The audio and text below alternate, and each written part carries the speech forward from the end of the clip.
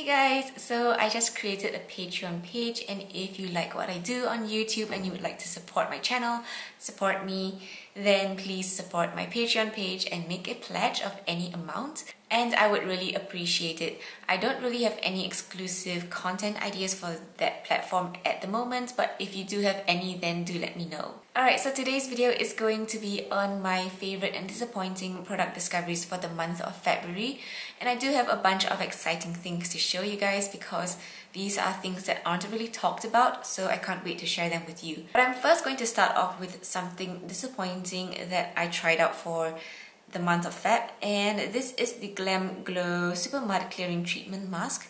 This is a sample size that I received from Sephora, and honestly I find this to be a pretty normal charcoal mask. And I've heard a lot about Glamglow, and I know a lot of people regard this as their holy grail mask. But as an all-over face mask or an overnight spot treatment, I find these to be pretty normal, and it's not really a miracle worker or anything. I've been using this for 2 to 3 weeks, and yeah, I think it just works normally to clear up my skin. I mean, it does have a stinging sensation when I put it on, and that may just be a sign of skin irritation, but I like to think of it as the mask doing some work on my skin. And it does form some oil spots on your pores and all, so I don't know if that is supposed to show that the mask is drawing out oil from your skin. But I do know that these masks are pretty pricey, and for the price point, I just do not find them to be mind-blowing at all. Next, I have two powder blushes from ColourPop. This is in the shade Weirdough and Barre Hopping, and I really love these tones.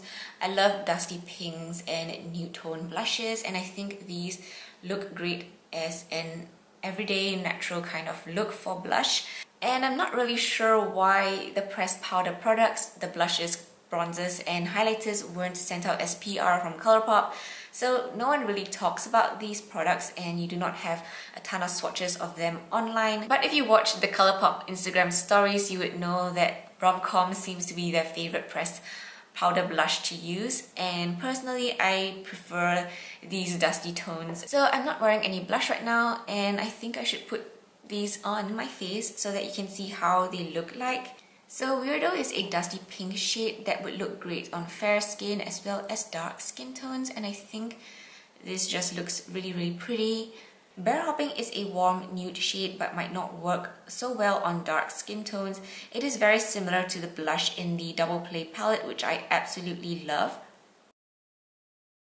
These apply pretty sheers compared to the pigmentation that we know ColourPop to be of, but I kind of prefer it this way because I do not look like an instant clown, and it's very easy for blush and bronzers to go wrong. So I do prefer this, and I have got Weirdough on this side and Barre Hopping on this side. It looks very similar, but Barre Hopping should have a more orangey tone to it. Also, the pans of these are huge. I think you get 6.5 grams of product, and they only cost for $7 for just the pan and $8 for the pan and the compact. So I think it is really worth picking this item up from ColourPop. And next, I have the Shop Hush Aura and Retro Love palettes to recommend. These are definitely my favorites from the bunch that I hauled from Shop Hush. I've done dedicated video reviews on these two palettes, so if you are interested in checking out swatches and my try-ons for these palettes, then do check out my videos for them. The shadows in here are really pigmented, unique, and they blend out very nicely. I do prefer the Aura palette over the Retro Love palette because the formula is slightly better, and I like the color scheme a lot more too, and I am so in love with the look I created with the Aura palette. My next item is also a favorite. This is the Pure Fully Charged Mascara, and it's powered by magnetic technology. So I'm very picky when it comes to mascaras because a lot of mascaras end up smudging on my lower lash line, and it's not cute. So I really look for a mascara that can last me the entire day without smudging or flaking off, and this mascara definitely met all of my needs. It doesn't really lengthen and volumize your lashes a lot, but it does coat each individual lash nicely to accentuate your lashes and give them a nice clean look. Also, if you have like a love-hate relationship with waterproof mascaras because they last so long but they're so difficult to remove, then you will like these as well because They can last the entire day without smudging or flaking, and then they remove easily with micellar water. Alright, this next item is what I am most excited to share. So these are the Pure Quick Pro glitters, and they are liquid eyeshadows. They come in these adorable tiny tubes, and I think I need to do a dedicated video for these. So you do get 5.5 mils of product, which is like a decent amount comparable to other brands, and these are by far the best liquid eyeshadows that I've ever tried. And I'm talking Stila, ColourPop, JCat, Holika, Urban Decay.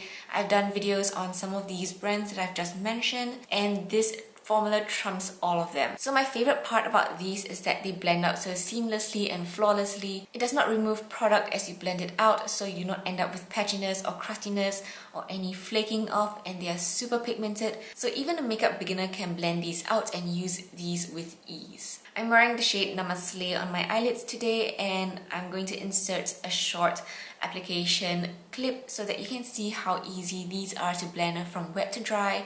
And I had no issues with the product lifting or with like any patchy areas or with crustiness. So these are really flawless, and I cannot recommend these enough for liquid eyeshadows. The next two items are highlighters. So this is the Ofra Everglow highlighter from the Nikki Tutorials collab. I like it that it has 3 shades for you to mix and match to get your desired highlighter shade. And this is the Wet n Wild Megaglo highlighting powder. I have it in the shade Precious Petals. I think this shade complements my skin tone perfectly. It is like the perfect highlight shade for my skin tone. These highlighters are really metallic and blinding, and a little goes a long way with them to get like a really reflective sheen on your cheekbones without accentuating any texture. And they are a favorite among makeup lovers and beauty bloggers, so I finally got the chance to try them out. If you're curious to know how these highlighters would look on your skin, like how much sheen or reflectiveness they have, and you own the Super Shock Cheek product from ColourPop in Flexitarian, then you can just layer Flexitarian on your cheekbones, and Flexitarian is really metallic, so it gives a very blinding glow, and it is sort of similar to the Ofra highlighter. The Ofra highlighter is really reflective and metallic, more so than the Wet n Wild one. The Wet n Wild one has got more of a subtle finish to it. It is still pretty metallic, but you know, if you do not want it to be too intense like the Ofra one, the Wet n Wild one is a good alternative. And finally, the last product is the Etude House Two-Tone Treatment Hair Color. I can't decide if this is a favorite or disappointing product, because as a hair color, this is definitely disappointing. I mean, I can't really blame the product since I have such dark hair, but as a treatment product, it is really good, and it's a favorite for that. My natural hair color is dark brown with ashy tones, and I can see the yellowy green tones to it under my bathroom lighting. So this kind of tinted my hair to be a more of a berry red brown situation, and I only did my hair ends, so I'm not sure if you can see it on camera because it's not super obvious in person. I can see it under certain angles and lighting conditions.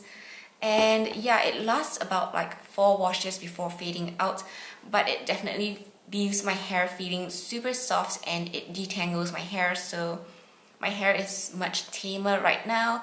I've been putting my hair up in a ponytail for my videos because I know my hair looks like a mess usually, and this really helps to keep my hair looking manageable and soft. So that is something I really like about this product. If you have lighter hair, you would have more luck in getting the color over here on the tube. But for me, I'm not gonna bleach my hair, so I guess I have to live with this result. I mean, it's still cute for dark hair. So as a hair mask treatment, I definitely really like it, and you can use it as a hair mask treatment if this product ends up failing for you. But for hair color, I wouldn't really recommend for dark hair if you are expecting it to change, like really change the color of your hair. Alright, so those are all of the new products that I tried out for the month of February. I hope you guys found this video useful, and do let me know what you think about any of these items in the comments below. And yeah, thanks for tuning in with me this time, and I'll see you guys soon in my next video. Bye bye!